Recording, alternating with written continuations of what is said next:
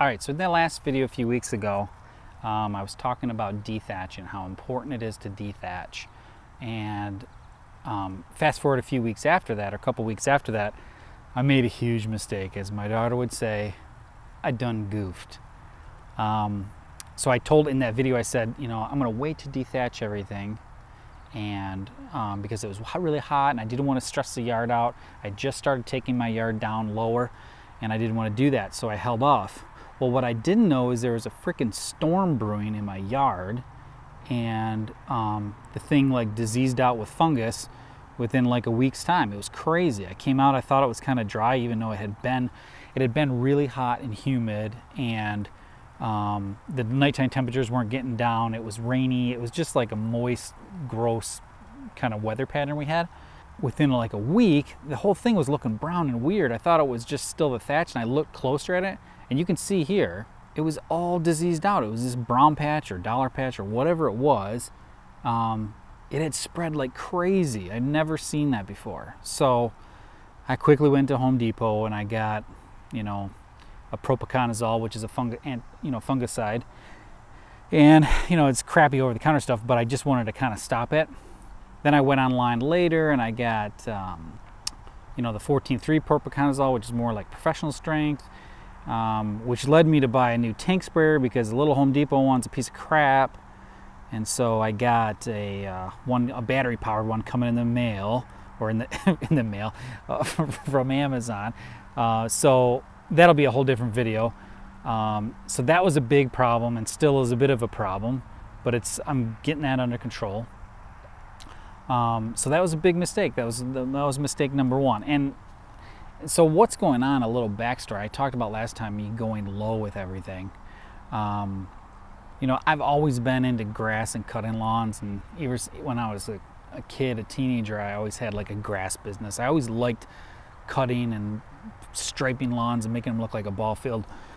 But I've never gone low, and there's a guy on YouTube, his name's Connor Ward. He's awesome, and his yard is amazing, and he keeps it like 5/8 of an inch. So that inspired me to go low with my yard. But what I've realized is that's a big challenge, and when you start cutting low, you uncover a lot of crap. It's like my yard is actually really, really crappy right now, because when I went low like that, it made it a little more sparse in some areas. A lot of crabgrass came up, which I got a really good product I'm excited to put down. It's called Drive. I got to put that down. So I'm learning a lot in the process. So I figured, why not bring you along with me on that journey of going low and learning and through my mistakes. First mistake was be aware that there could be a damn fungus in the yard, and it's not just dry, or it's not just thatch. There was a fungus among us. So anyway, this season I've just started by like training my yard lower. I used to always cut it at like 3-4 inches, and now I'm cutting at the lowest setting my mower will go to, which is nuts. It's like on my Toro mower, it's a level A, which I think it's like 1.25 inches. So it's tolerating it pretty well. It's just uncovering a lot of crap. And so I've been doing a ton of research online. I follow all the big grass guys online, which is just like, I can't even believe I just said that. But like CGI Turf, Ryan Knorr, Connor Ward, all these different guys, they all have a ton of good information. Oh, the Lawn Care Nut, sorry, I don't want to forget him. There's a ton of guys online. So a lot of this is going to be a regurgitation of what they are already saying and putting out there. But the difference is, their lawns already look amazing. Mine looks like crap. So you're going to go along with me and learn as I go, and I'm going to make mistakes and do stupid stuff and do some things right. And by next year, I'm hoping that, you know, I got to purchase some equipment, new lawnmower, a real style, not like real fake, but a real mower, not a rotary. That's the right word I'm looking for. So all those things, I'm just going to, every time I do something that's important or has good information, I'm going to record it and put it out there.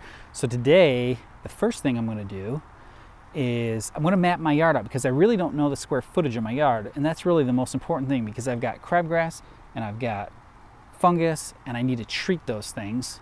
And to properly treat them, you need to know exactly how many square feet you have. And I could walk with a tape measure, that would work.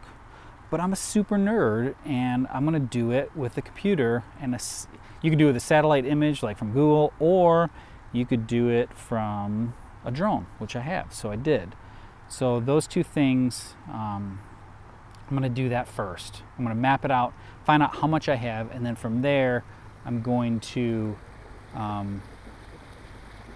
a boat going by, some old people. I don't mean that in a bad way. So once I have that map, I'll know exactly how to treat this properly and get everything under control, because of it. Right now I'm all out of control. One thing I am dominating though is my pond or my fountain. That I've got that dialed in, and that took me a season and a half to figure out that mess. But man, that thing's crystal clear now. So subscribe to my channel and come along with me, because I'm going to start with something ugly and end up with something amazing. It's going to take a year. You're going to see a lot of cool stuff.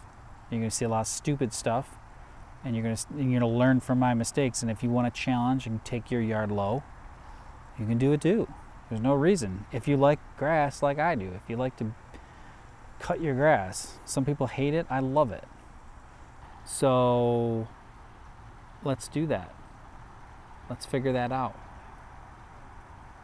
All right, so the most important part of starting any lawn care plan, whether you're trying to go low like I am or just have a good lawn and you're just doing it yourself, the most important part is knowing your square feet. Now, if you've got a very square yard, this is really easy. You don't even need to bother doing what I'm doing. You just length times width equals your square footage.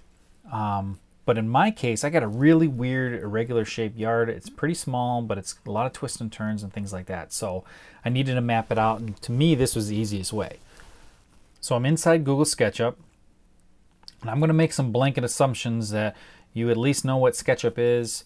And if you don't, stop this and go download it and play around with it. It's a 3D modeling program. It's free by Google, and it's got a really great tool for doing exactly what I'm going to show you how to do. So I've launched SketchUp. Got a new file open. My little sample avatar guy here, he's like a 5'7" guy or whatever his height is. And what I'm going to do is I'm going to import an image. Now, you could have gotten this off of Google Earth, but for my area, it wasn't good enough quality, new enough image to really make it work. So I took my drone up and I got an image for myself. So I'm going to import that, and I'm going to go over right to the corner here. And for right now, the scale really doesn't matter because we're going to rescale it. So now I've got this in here, and let me zoom my extents and kind of rotate around, and we'll see this is my yard from the top down, from probably about maybe 80-90 feet up. And you can see that my 5'7" guy over here is obviously huge. He's a giant, so the scale is not right. So the first thing we have to do is scale this image appropriately so we can trace it and get the square footage. So what I'm going to do here is I'm going to go up to my camera panel, and I'm going to switch to parallel projection, and that's that's not a skewed perspective look. It's straight down. So we're going to do the top-down view, parallel projection. That way I know I'm square. I'm not off angle, and my lines are going to be flat on the surface. So now that I have that, the next thing I have to do is actually scale the image. So I'm going to come up to my ruler tool and get my tape measure, and I'm going to zoom into my patio. Now the most important thing is here, you have to have a known measurement to scale by. So what I did was I measured my patio using these chairs for reference, the back of the chairs for reference. So I took a tape measure, I measured from here down to here, and it was 254 inches. So I know exactly where I measured from. So I'm going to select this, and I'm going to come down here and select down here and make sure the line is straight, and we can tell that because it snaps. And right about here. And you can tell my image is a little bit blurry. One thing you want to do is if your image is really, really blurry, go to your preferences under OpenGL. Make sure large texture sizes is on. So now that I've selected those 2 points, at the very bottom, it looks like it did nothing, but at the very bottom, you'll see it says enter value to resize model. So I'm going to hit 254 inches, hit return.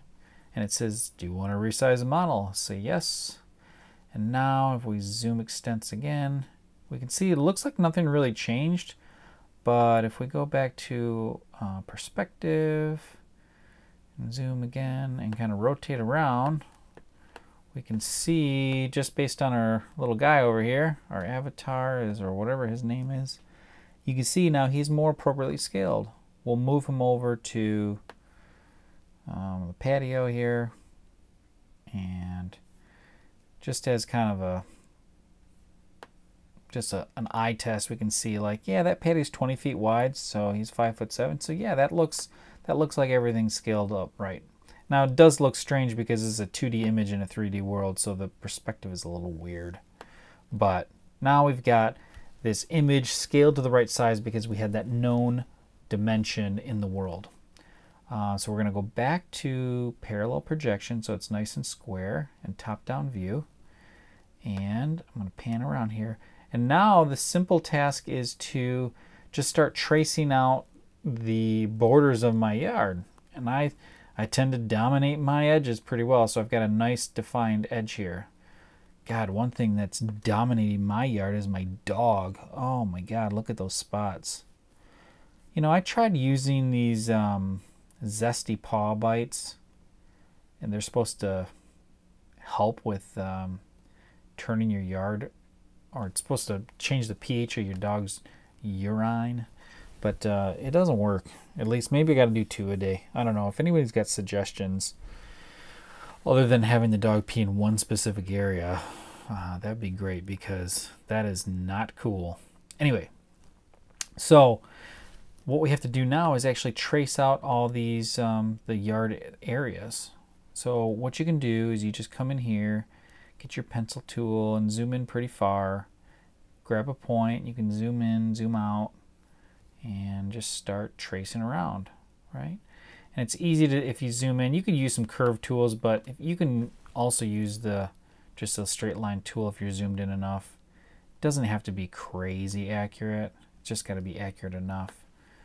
And as I pan and zoom, you see that I'm out of the line tool.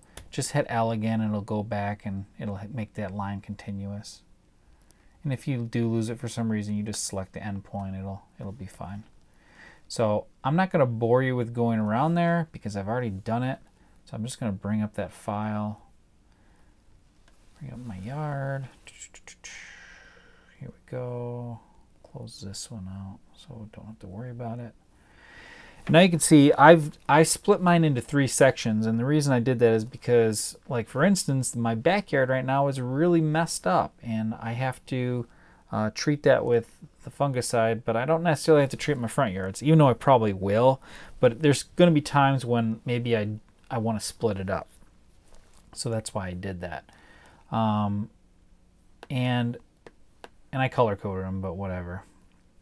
So if you select these, you can see it calculates the square feet. So this top section here is 1,500 square feet. The back is 2,300. The side over here is 1,200. If you hold down the shift key, you can select all of them, and we're at 5,000. I knew I was about 5,000 because I know a bag at the standard application rates just kind of worked out. So I was assuming that, but it's nice that I have a confirmation that that's what it is. So this is really, really a valuable tool for starting any lawn program or whatever. You got to know how many square feet you have in your yard, because it's, if you have an irregular size, I mean, I got lucky because 5,000 works out. Bags are usually 2,500 or 5,000, so I don't have to do a whole lot of math. But let's say you have like 3,500 square feet, and I'll link to the Lawn Care Nut has already, and so many other people have already talked about, you know, pounds on the ground. That's really what you have to go by. Don't necessarily look at the application rate based on your spreader on the back of the bag. That's just that's kind of a loosey-goosey. You have to see how many pounds need to be applied per 1,000 square feet. Everything's based on 1,000 square feet typically when it comes to formulas. So for like this bag of Milorganite on here, just to go quickly, this covers 2,500 square feet, and it's a 36-pound bag. So if I bring up my calculator, a 36-pound bag divided by 2,500 square feet. So that's 14.4 pounds per 1,000 square feet. So if you had a 3,500 square foot yard or anything irregular, you'd multiply that by that 14.4 pounds. So 0.0144. And that would give you 50 pounds of product you would need for your area. Now, there's also scenarios where you need to figure out what setting you use and things like that. Like I said, that's been extensively covered by other people smarter than me. So this is just to give you, the whole purpose of this is just to help you figure out how many square feet you have so you can have a baseline and you know what you need to do from an application rate standpoint. This is also really helpful if you need to figure out, like, because everything's based on 1,000 square feet, and all the herbicides and all the different stuff is based on 1,000 square feet. Like, it might say 1 fluid ounce to a gallon that covers 1,000 square feet. So this helps you kind of define what 1,000 square feet is. I got it lucky again that this little crap patch where this basketball hoop is, this patch over here is 1,000 square feet. Now that's eventually going to be my shed and some other things, but for right now, it's a great test bed for testing application rates out of a liquid sprayer or whatever it might be. I can tell how many, I can get that all figured out because I know that's 1,000 square feet. So, but you could split any of these up. Like, let's say I split this one up here and here, and then when I select this, we can see like that's 852 square feet. So I could put some markers in my yard and figure it out, and then I could quickly find that out. So it's really nice. It's a free tool, and it's really nice to have to figure out how many square feet you have. So at least now I have a great starting point. I'm ready to go to start the process of, at least first and foremost, getting rid of that fungus and the crabgrass first, and then figure out what's next after that. But I know I've got 5,000 square feet. So thanks for checking it out, and I will see you when I post another video.